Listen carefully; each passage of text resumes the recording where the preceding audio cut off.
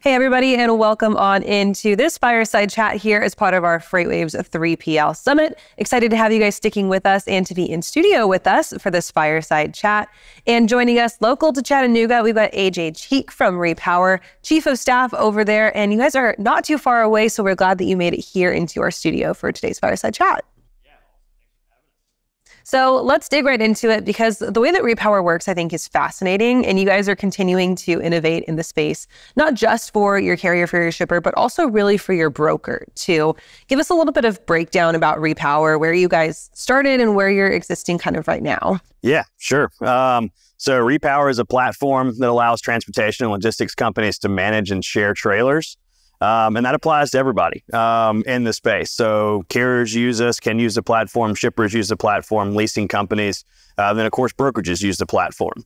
And really hasn't changed. Adoption has grown with brokers, but they've been in our customer profile really since day one. And so to start, I guess, a little intro to that, what day one looked like, it was 2021.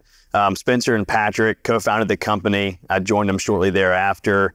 It was in the heat of COVID, the tightest capacity market we had ever seen. And there was no available trailer capacity to be had, except for the existing capacity within fleets, whether they were private fleets or for-hire carriers. On a good day, these operations, or even their best day, are operating at 95% utilization. So there was always, we thought, 5 to 10% of that capacity available for to spread across the market and create a more efficient supply chain as a whole. We found that to be true. We found that carriers are more willing to make that equipment available if it made sense for their network. And then people had initially told us they would be. So we tapped into that, and we've been doing that ever since. And some of the people who can benefit the most from that are folks who don't traditionally have access to trailers. And so that can be a small carrier or a small fleet that deals with credit constraints or just capital constraints, but it also very much can be a freight brokerage company that faces lots of challenges when it comes to acquiring trailers. And we help across the board with that in a way that allows them to take on sort of different persona, compete for different customer freight than they traditionally can. So we've obviously seen a really, really big flip in the market from when you guys started to where we're at now. And that's been kind of an underlying theme for a lot of our fireside chats in this event. But I will say that this downturn has been really particularly unkind to brokers, especially if you got into the space maybe around that 2020, 2021 time. You were used to just making money hand over fist, having to fight for this capacity, but ending up making a really good amount of margin on the opposite side of it. Now we're here and people are still wondering, can I survive this, right? How many more resources do I need to make it survivable? And is Repower one of those resources that continues to be kind of that extra step in almost like a broker's toolbox to do that? Absolutely. So I think what you hear in that is you got certain, uncertain times ahead. You certainly were still in the middle. If you look back at February, in the middle of a really down time, particularly for brokers. And even as like positive light is on the horizon, that's going to be a tough time for brokerage. As Craig talks about often, you see it, published here almost on a weekly basis, if not more frequently. What that crunch between contract freight and spot freight is going to do for brokers. And so I think positive times are ahead, but even coming out of it's going to be challenging. And we think that Repower and access to trailers certainly can help brokers withstand that. And what I mean by that is, having access to trailers can allow you to tap into more customer freight, tap into contract freight, which gives these brokerages staying power. So they're not subject to the market nearly as much as they are if they're only living and dying by, drive-in or reefer or whatever the trailer type may be, specific, spot loads in that sense. And so, getting the trailer oftentimes is the key that unlocks the ability to have contract freight, have more stability, and then leverage from there, whether they want to turn around and broker out to a single carrier, to power only, and you have a lot more flexibility on that side of the house as you're, acquiring the power for it. But regardless, the trailer can unlock stability and staying power that otherwise would not be available to a brokerage. It's a bit of a learning curve, right? To figure out how to adopt this type of tool and use it as like an alternative solution, especially if you're looking at traditional brokerage, right? You're not necessarily used to having this as an option.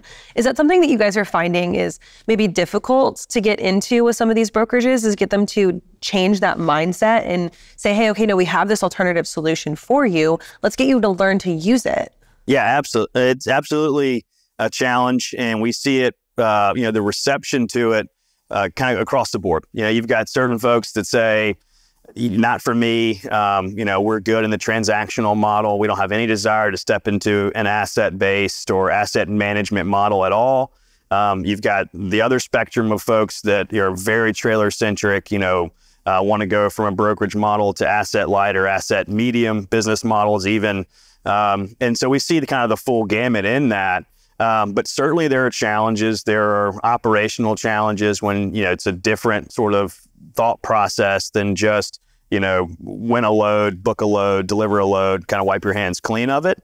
When you have an asset that also is kind of trailing, pun intended, behind that whole entire equation.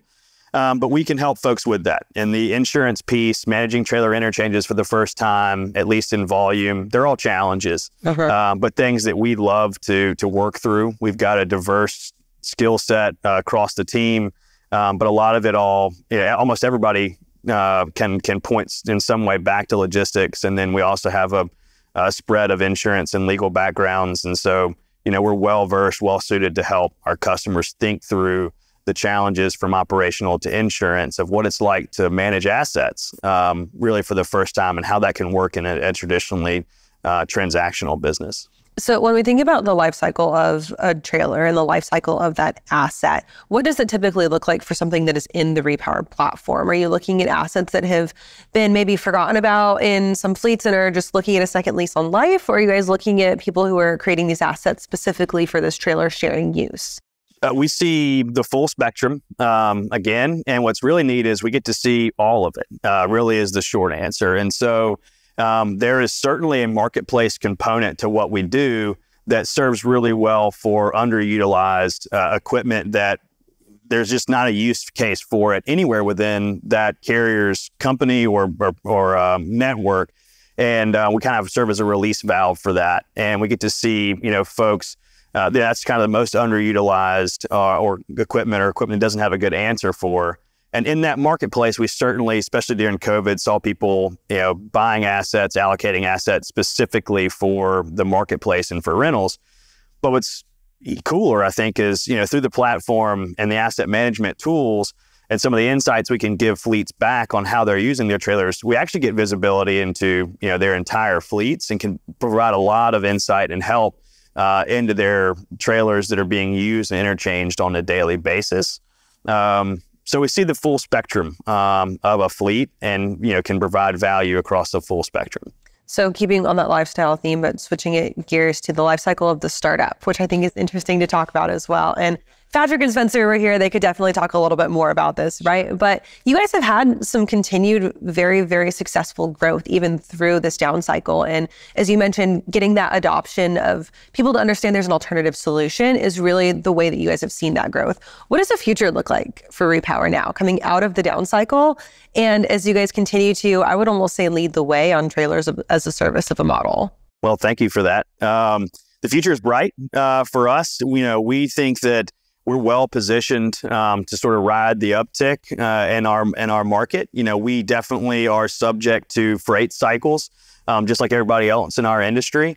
Thankfully, we've been able to, as you point out, withstand kind of the down cycle. Whereas, we've certainly seen our average order values go down as the price of a trailer goes down, that sort of thing. But from a growth standpoint, we've maintained growth through that entire down cycle, which we're excited about. And we've done that primarily through having kind of sound unit economics. So we've fortunately, as someone kind of creating the market that we live in, we don't have to compete over pricing in that sense. It's not a race to the bottom service that some other companies unfortunately find themselves competing in. And we've just been disciplined in that process. And particularly through last year, it's helped us grow. We've had a great team. So yeah, Spencer and Patrick get to see it from day one.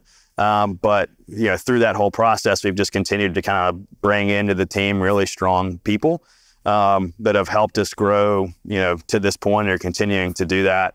And so because of that, we're really well situated. The product has gotten to a point where it can add a lot of value, particularly outside the marketplace. And so we can add value across the entire fleet.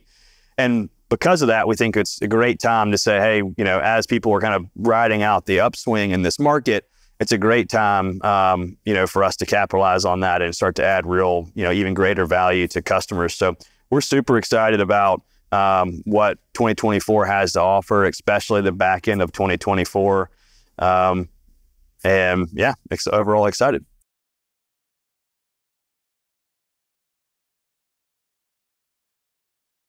Yeah, it is. I mean, and it happens. It's sort of twofold. In some ways we are a leader and we are doing something that no one else is doing. But what also adds a ton of value is that actually fleets have been doing interchanges informally forever. So that allowed us to have adoption. The market understands the concept of sharing equipment, of maintaining equipment really well. So, in that it allowed us to have great adoption, and people kind of understood, what we were asking them to do to a degree. It was a little bit different. But at the same time, your entry point, didn't start from zero there. And at the same time, fleets of all sizes and all shapes, oftentimes will have their own lease-on programs, owner-operator programs, that sort of thing. So they're doing these things, but a head-on competitor, we think we kind of stand alone in that space. And so, it's been really fun because that allows us to work with a lot of different people. And we don't necessarily have to, be mindful of a competitive landscape like that. So to wrap it all up, bring it all back to the brokerage for maybe the broker or the brokerage who is looking to get into this for the first time, or maybe wanting to make that step to using you guys as a platform. What are those three things that are like, yes, this is the right time for you to get in. You guys are in the right space for it. I'll try to come with three maybe. But yeah, so what I would say is it's a great time, particularly this time of year, as you're going through RFPs, to say yes, to no longer allow the trailer to be something that holds a broker back from the overwhelming majority of the RFP that they've worked hard to get from the customer typically. And so, from a timing standpoint, RFP season heading into a new year, particularly as you're looking at kind of the freight market itself, it's a great time to invest in a trailer program because it allows you to tap into contract freight, have some more consistency, and build staying power with a customer by taking a larger chunk really of their routing guide. And so whatever the horizon has going into the year, you're going to have more consistency when you're locked in on a contract basis there, and you're tapping into a greater size of the routing guide for any customer. And so I think with the uncertainty ahead, with margin crunch ahead, now is a great time to think about how can we have consistency, sustainability with our customers. And then we stand ready to help with any of the challenges, whether it be operational, insurance, legal, to figure out how to really implement a good program for your brokerage. And so, no better time like now.